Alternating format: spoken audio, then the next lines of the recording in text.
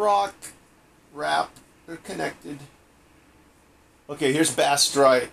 It's an older version of the game. This is the opening. They kind of hook you up with all the old anglers. You will see that was Roland Martin. You will see Kevin Van Dam just for a split second, right? Where is he? He's wearing white. Right? No, that's Mike Iaconelli. You'll see Kevin right there. I think that was Kevin. There's Mike Iaconelli.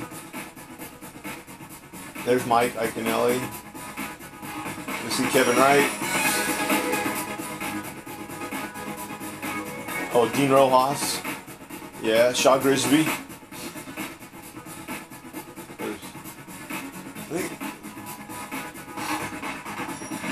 This is the longer version for some reason.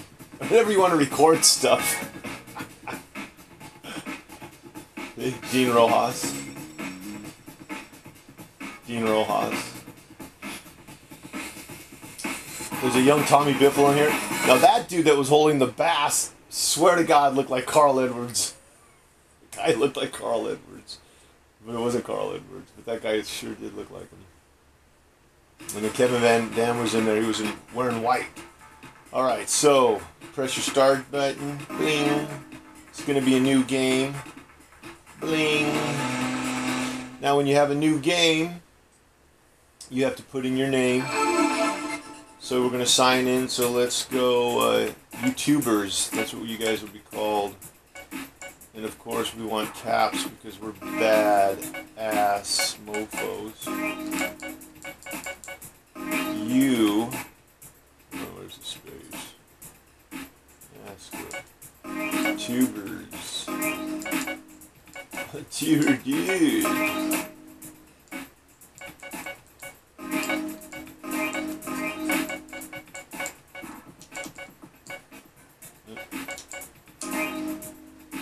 Okay, amateur or professional. Let's stick with amateur for now. Going to be one character. The character's name is Michael. That is it. You can do arcade, where you can challenge the other characters, and then unlock those characters, and then become those characters. But throughout this whole game, you will only be one character, and that's this dude, which I think is referencing Mike Iaconelli. I could be wrong, but it sounds like it's Mike Iaconelli to me. So this is your character.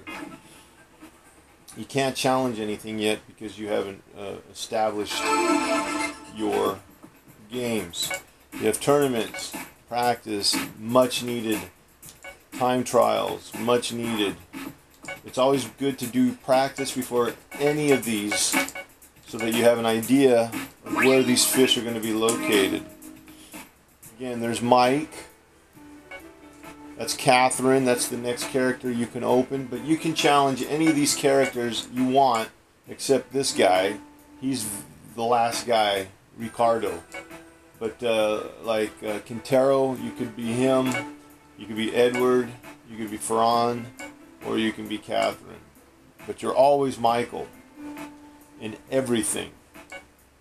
You have to establish all these characters before you can unlock Ricardo. Now Ricardo, when you become him, all you do is catch massive bass, just huge bass, which I think is kind of a glitch in the game. But if you want to find big bass, you want to go to deep water or very shallow water. Now you can only do these first four, and you have to do them in unison. You cannot go into Austin Lake until these have all been completed. I always go with the latest or the longest amount of time so you can be on the water, the longest. I always go for not a rainy day, but a cloudy day. The reason why you want a cloudy day is it brings the fish to the top of the water. And by the way, that's the best time to fish, is when it's cloudy. When you have high blue skies, the fish will go deep, deep, deep. Because they don't have sunglasses like we do. Now normally everybody gets in the boat and goes. right? But we're not. Because if you look right there, that's a freaking monster. Did you see that? That female right there? That is a massive monster bass. Now, I always say, hey, hummingbird, can you come up with a better electronic system like this? Also, this dock has big fish. Look how big these fish are on the dock.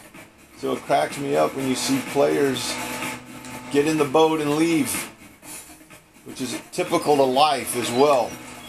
Most of your big fish are going to be around the dock. And why is that? Well, because you're approaching and you're bringing in new stuff. Whether it's baits, you may accidentally drop something. But as you can see, you can get in tight into these dock areas and find stuff.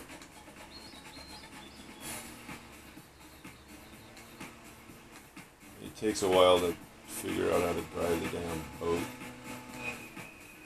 But anyways, the best way to catch these fish are with your jerkbait. So you want to get into an area where you can throw easily. That jerkbait. But you want to change the color to sky blue. For some reason the fish react way better.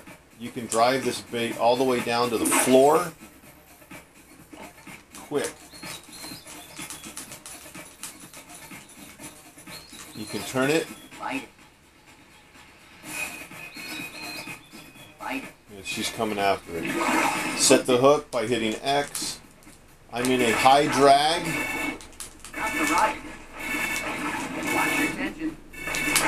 Get her in as quick as you can.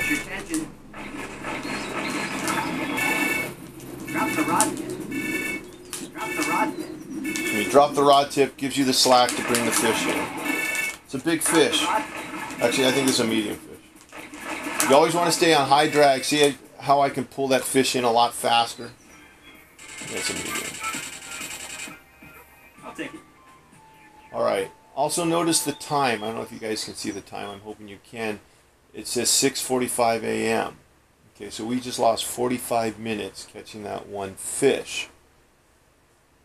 Which is a pretty damn good day. You're catching fish every 40 minutes. So, you cannot put them in the live well because you're not in a tournament. So you have to release. But when you're in this state, all time freezes. Everything stops. So like if you need to get a sandwich, you want a soda, the phone rings, anything like that. Boom. Just keep it here. Go do what you need to do and then come back.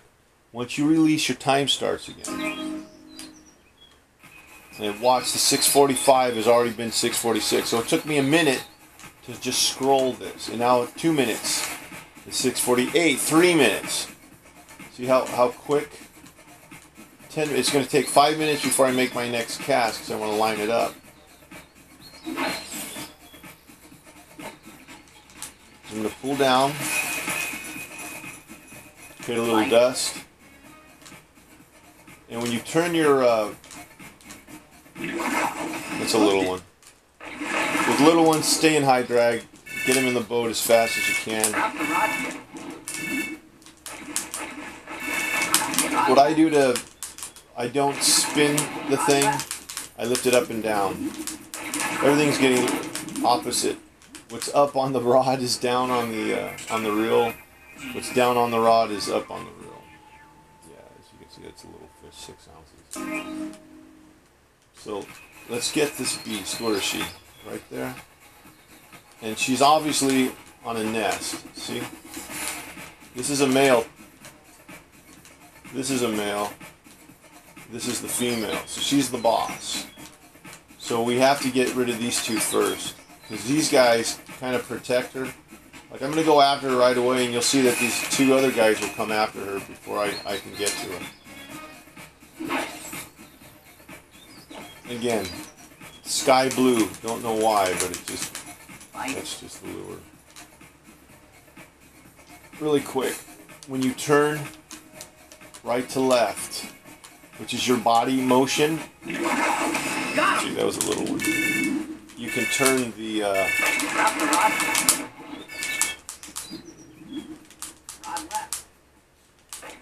when it says rod left, you're just trying to create that more slack to get them in. High drag's going to get the fish in a lot faster. One of these two guys are going to come after it unless we can get it in front of her. One trick that I also do is this guy right here. You can go weightless because sometimes she'll attack it right away. It makes no sound, but it just kind of drops right in her zone. And I want to turn that, get a better look, give it 1-2 reels.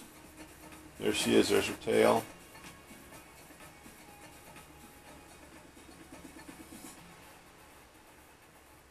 And all I'm doing is popping, just a little bounce. It's weightless. But see how it's creating that dust? So I'm lifting the tail up. And I'm just using the left side of the remote. Just little taps, little touches. Okay, she doesn't want it. She doesn't hit it right there, she don't want it. Triangle gets you in really quick. Go back to it and add weight. You can either do drop shot, which is pushing down. You can do a split shot, which is pushing down. And then you can do a jig, which is pushing down. You can also do Carolina, pushing down. Or you can do a slider weight. That's just a cone weight with the slider on it. Or you can go weightless. This one, she likes the jig.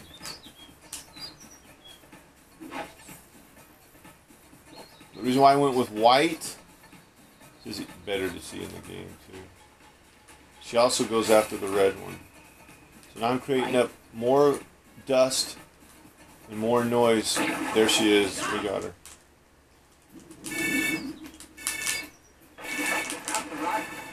Now she'll break that. See, watch your tension. So I'm trying to keep the rod tip as down as I can. So he says line's going to break. So now I go to low drag. By the way, low drag is your R1 on your controller. You have an R1 and R2. Your R2 is your free spool. Your R1 is your low drag. Your L1 is your high drag. And your L2 is a free spool. So you can always undo your spools quickly to take the tension off so your line doesn't break, especially when you have a beast. And we'll catch those soon. It's only 8 o'clock. And we're only catching our, what, fourth. This is our fourth fish. Which, by the way, is a freaking awesome day when you're going after largemouth bass and you already have 4 in the boat after 2 hours of being on the water. Not going to happen. You're lucky to get 1 fish after 2 hours. So, we're in low drag. I want to keep tension on also because if I don't keep tension on, she'll throw the hook. As you can see, the green, the yellow, kind of the orange, and then the max red. If I have it on high drag, which is less line being pulled out, it will stretch the line and break the line. With low drag, that means there's hardly any pressure holding that drag, and she can pull it anywhere she wants. She's taking more line off the reel, which is going to get further and further away from you, but in the long run, you're going to tire her out and get her back into the boat. But on a time trial, your number one goal is to save time, not catch fish.